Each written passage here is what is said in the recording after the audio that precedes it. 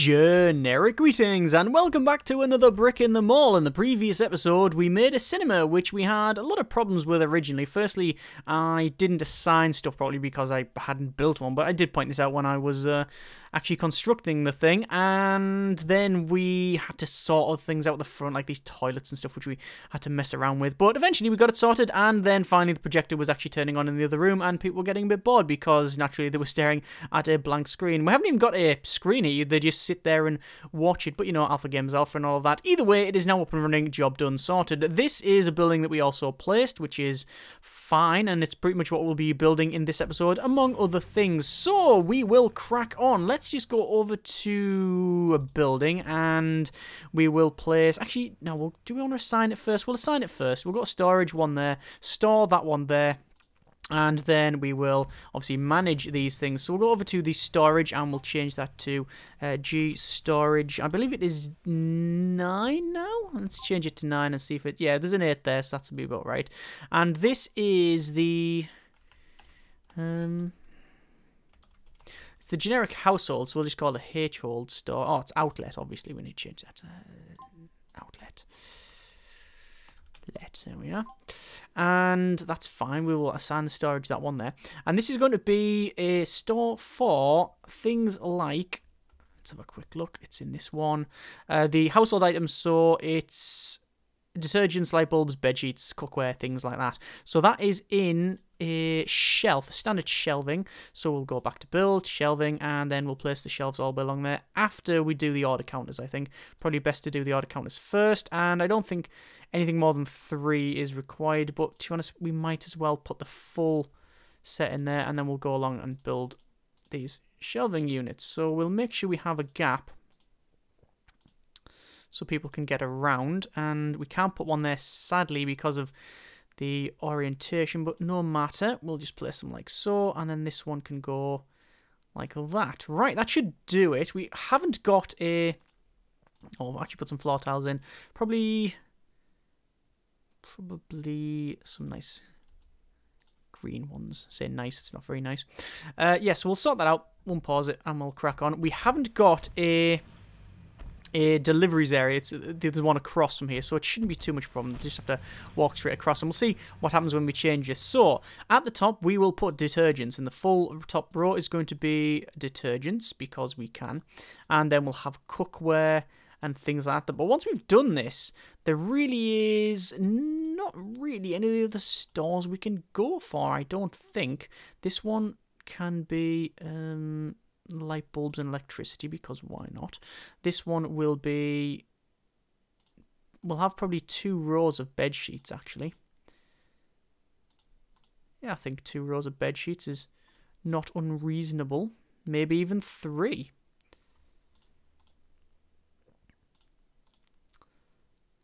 And then cookware, which we do have cookware and dishes, but it's elsewhere, so it's best to have it all in one go. And then finally we've got one last bit which we can sell. What would we sell in here? Books. We haven't got a proper bookstore, which is a crying shame, but you never know, we might build it later on. So we'll unpause it, and obviously we do need to sort out the opening hours, which is now sorted. Hire cashier, which will be you, and again sort out the hours. I know there's been several people mention about the, I won't actually hire a stock cashier there. I'll go for a stock clerk because they're pretty good. There's been several people mention about the opening hours and how we could do a 3 shift system on 8 hours, 8 hours, 8 hours, and have them running all night and make more money, and that's probably the best way to go. You're not wrong, actually. It's probably something we want to go for. If we really wanted to make more money, like if you just want to make more money, you just do it that way. You have a 3 shift system. You can actually get away with a 2 shift, I think, but 3 shifts of 8 hours, 8 hours, 8 hours. But it's a lot of managing and stuff. But that's how you make a daily profit, because obviously it'll then it'll count as, see, I'm opening 8 till 8, so I've got 12 hours. But essentially it will, you know, if you're open full 24, then you've got, you know, double the money coming in, which means actually getting that objective of turn a daily profit of 50 grand is doable. I would say it's probably quite an easy thing to do. We might even go about in a moment and really spend a lot of time doing that, but then I don't know how interesting for yourself that would be.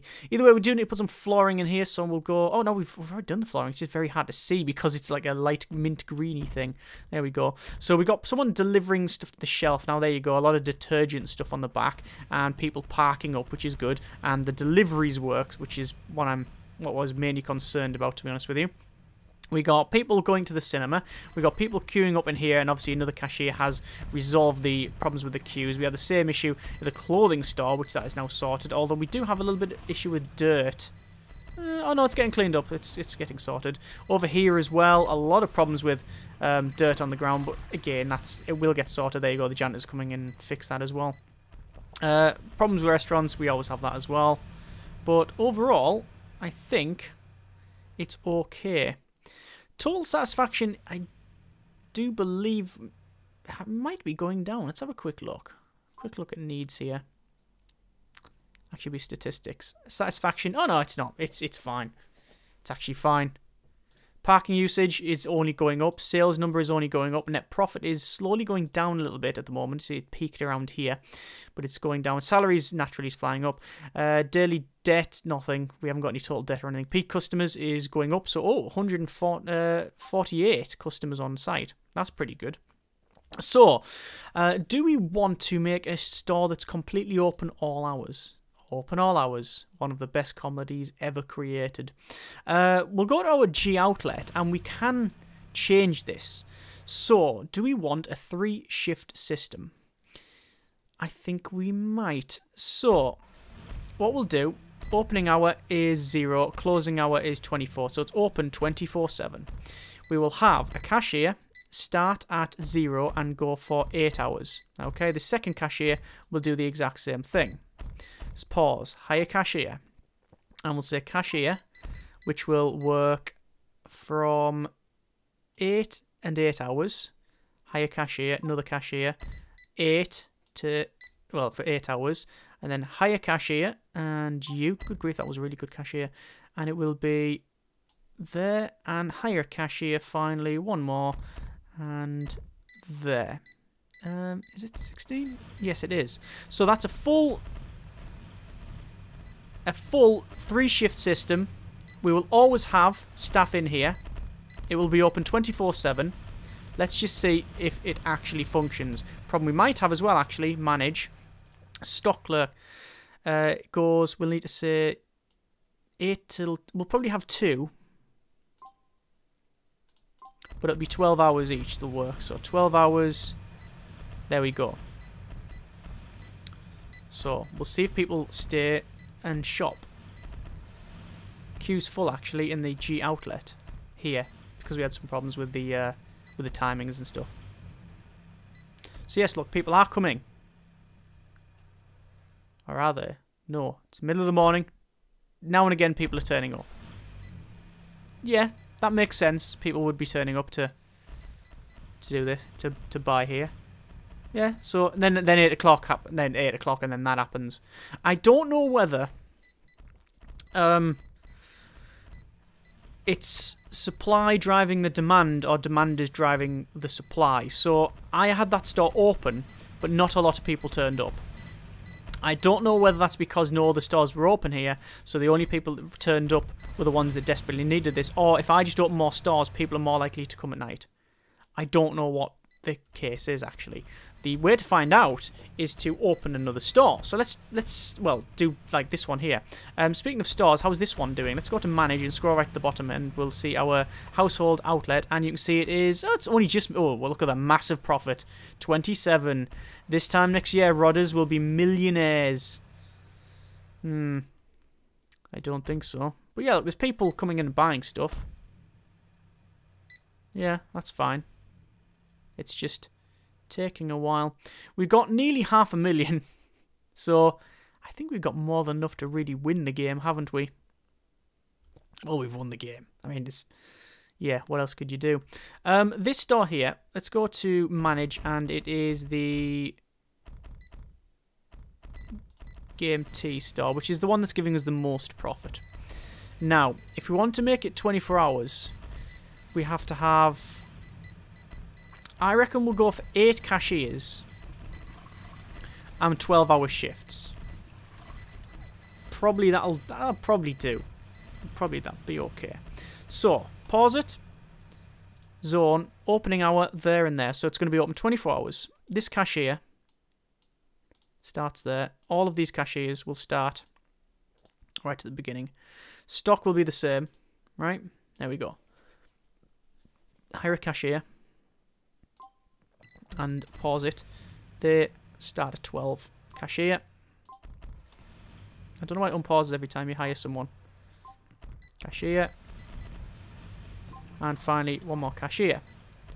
So there's all the cashiers. More stock. 12 hours. Stock. 12 hours. So, that should be... Oh, they're on 8 hours. They should be on 12 hours. And they should be on 12 hours as well. Yeah, because the default is 8 hours workday. And they should be 12, 12, 12, 12. Yeah, okay, that's fine. So, this is still selling. People are still coming in. Not as much.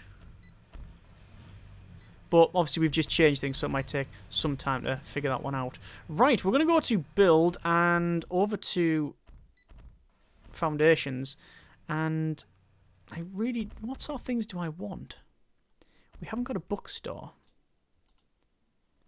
So I think we'll have a fairly big bookstore around... Actually, we'll cancel that for now. We'll go to road and put a road across here and then put the bookstore around this area. Although, actually, we have to have a road across there because of the size of this. With probably no customer parking, but we'll have a loading zone at the back, maybe. I think that'll probably do. And another loading zone. And now we'll have... actually, you know what? We don't need this. Just realised we don't need this. That customer parking is fine. We just need to have that. That should be okay. I think that is right. Yeah, something like that. And then we'll have the foundations going along here. We'll have the foundations of that and that. There we go. Yeah, that's fine. And then this back bit will be the... this back bit here will be the deliveries. Excellent. Right, what was our profit yesterday? It was 31. Okay, so we are probably losing a bit of money. Let's just have a quick look at manage and check out this store here. This is the Game Tea outlet, and you can see it is 17,000. 21. It's selling away happily, no problem at all. A lot of people coming in. But the question is, when people go at night, which actually most of it's closed now. Look, it's still selling, but just nowhere near as before. Profit's going up. It is slowly going up a bit. Yeah, I don't know whether running it 24 hours works or not. I really don't know. And I'm not too bothered going around changing it all, to be honest with you. Having this open 24 hours is a bit daft anyway, because of all the stores that will be open 24 hours, it wouldn't be the ones that sell in the fridge. I don't think anyone's got up at 3 o'clock in the morning and went, right, I'm going to get that fridge freezer. I really need it. Let's go and get it now. And they come at 3 o'clock in the morning to do it. I don't know of anyone that's done that. And I know some strange people. So, yeah, I don't know why. Well, that was just an experiment, you understand. Just to try and see if it works. 1, 2, 3, 4. So we will have it there. 1, 2, 3, 4. That's okay.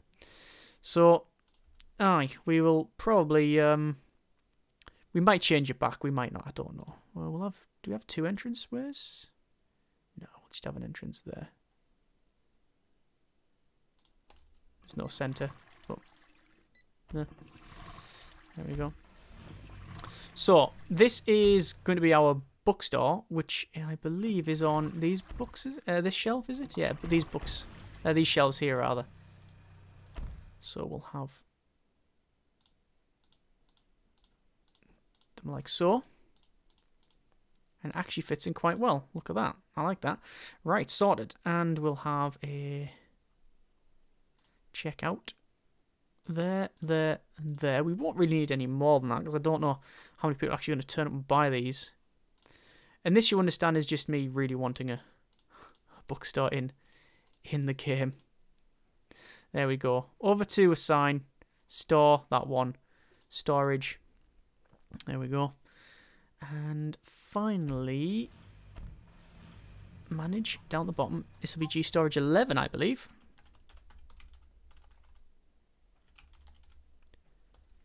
There we go. And this store, the 31st store, G Books, or Book Outlet.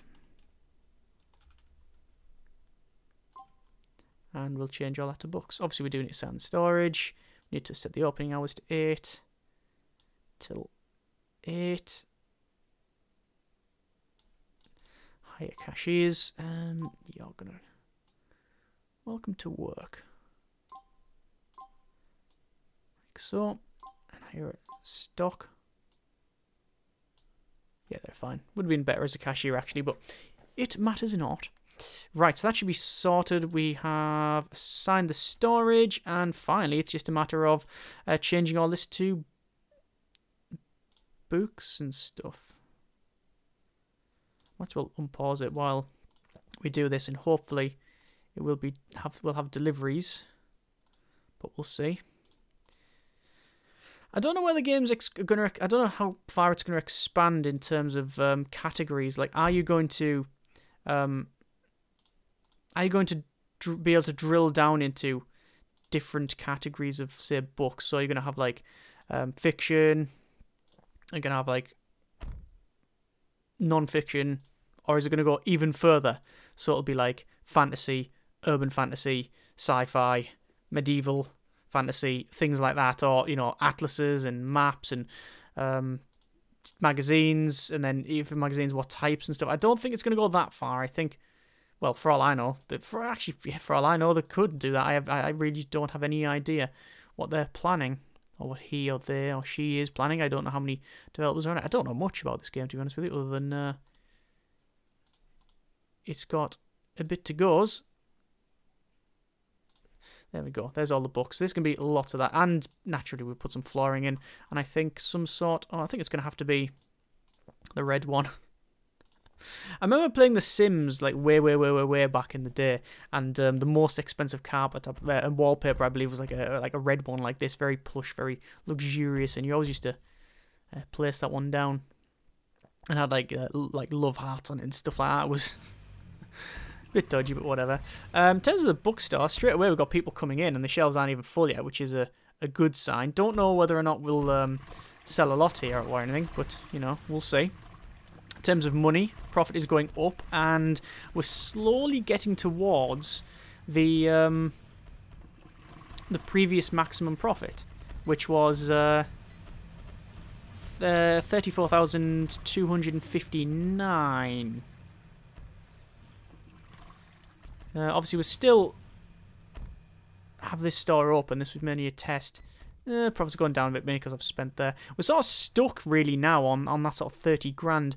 I don't know whether that's because of the needs that I'm not fulfilling. Obviously, some of them I cannot fulfill. Things like fresh veg and stuff. I realise that we've got this store over here which sells, like, some basic things, but like bread and other things and toiletries. This one is more of our food store, so you've got fresh fruit and veg up here, you've got booze and other drinks and beverages, you've got cookware and other assorted things, but we haven't like got a full bakery, we haven't got like a thing for fresh bread, or we haven't got a greengrocer, we haven't got someone selling for like fresh turnip or carrots or anything like that. Oh, look at them books. Yeah, cool. It's there's tills leaping away and we're selling stuff. Too many sales opportunities because of restaurants, but oh yeah, the book outlet is currently on minus 2,288%. Gross profit is 25,